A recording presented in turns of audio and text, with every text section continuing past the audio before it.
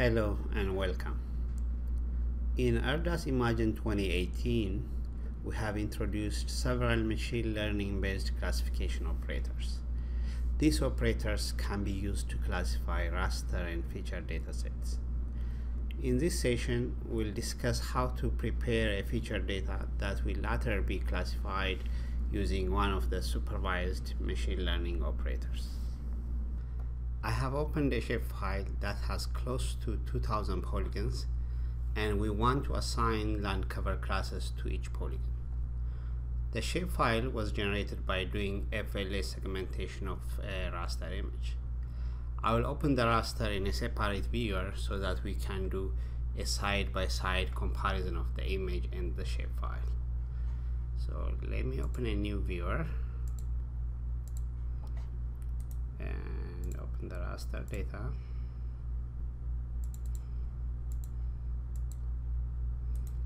And fit both to the screen, to the viewer. The raster data is a 4-band RGBN image. You can easily match the road network in both the vector and the raster data, as well as some of the patches. Let's display the attribute of the shapefile. I will again fit this to frame. Now, the shapefile has class and name attributes. All the records are set to a value of 0 for the class attribute and unknown for the name attribute. What we want to do is classify the polygons and update the name attribute so that it reflects the land cover type of the image. We will use supervised machine learning based operators to do the classification.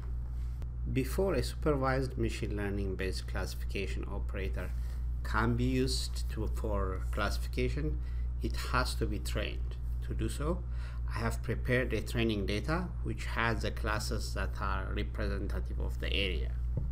Let's open the training data, which is in a shapefile format. I'll clear this and open vector data.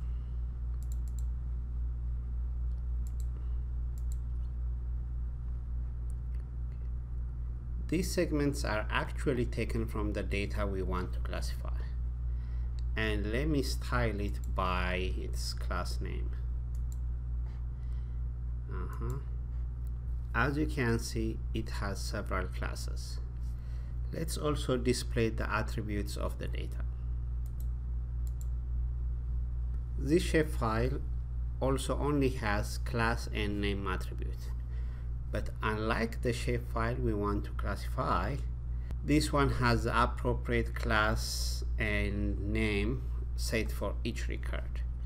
The attributes were actually updated manually by inferring from the image which is displayed on the right. We can overlay it on the image to easily see which area the training polygons represent. Let me just do that by dragging the shapefile into the viewer. And I can expand this also to see the different classes. We will use this data to train the algorithm. Once the algorithm is trained, it can be used to classify the shapefile we saw earlier. To train a machine learning algorithm, we also have to select the attribute of the training data to be used for the training. In this case, our shapefile has two attributes: class and name attribute.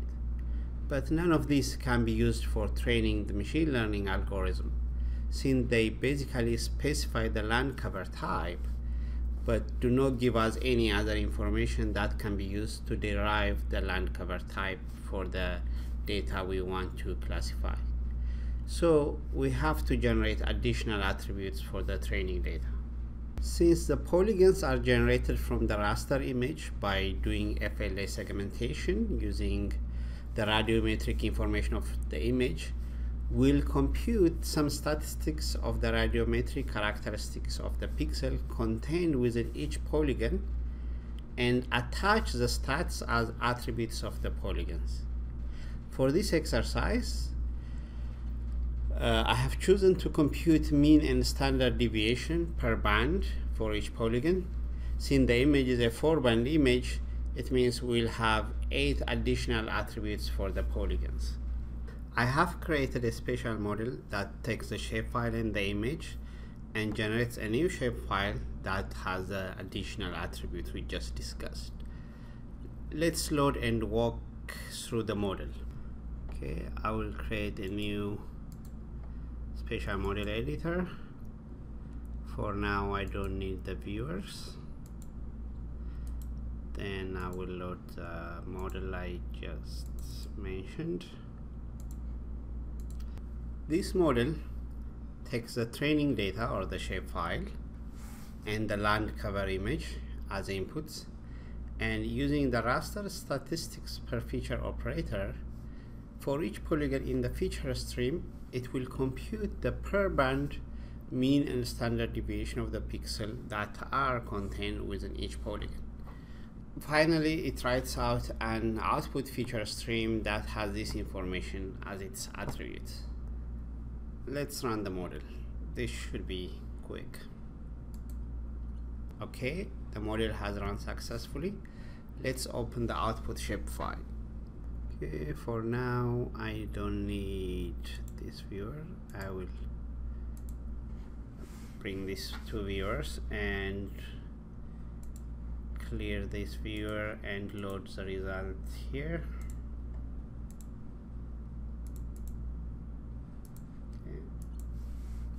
Okay, we'll style it also by its class name.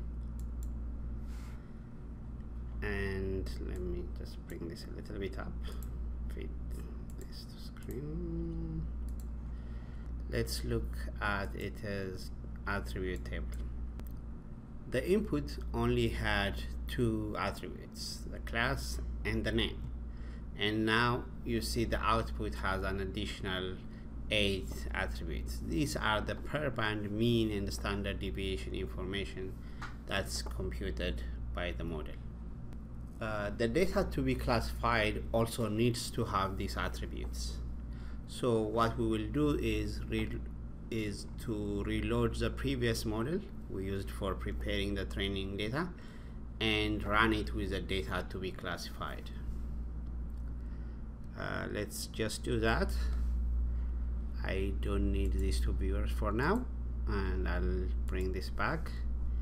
And what we're gonna do is change this and use the shapefile that we want to classify and create a new one with attributes, right?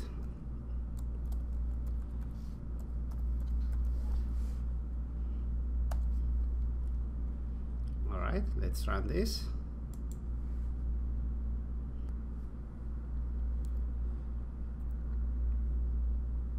Okay, it's done.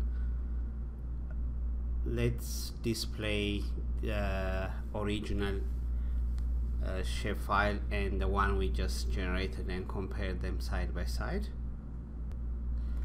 I don't need this for now, so I will bring back the 2 viewers and clear what we have in here, and I will load the original unclassified vector and the one that we just generated, which has additional attributes. So let's see the attributes for the first one. It has only class and name. And let's look at the attributes for the new one we generated. It has additional 8 attributes that we just generated using the model. We are done with preparing the training data and the data to be classified, and we are now ready to start the training and the classification process, but that will be a topic for another session. This concludes this session. Thanks for listening.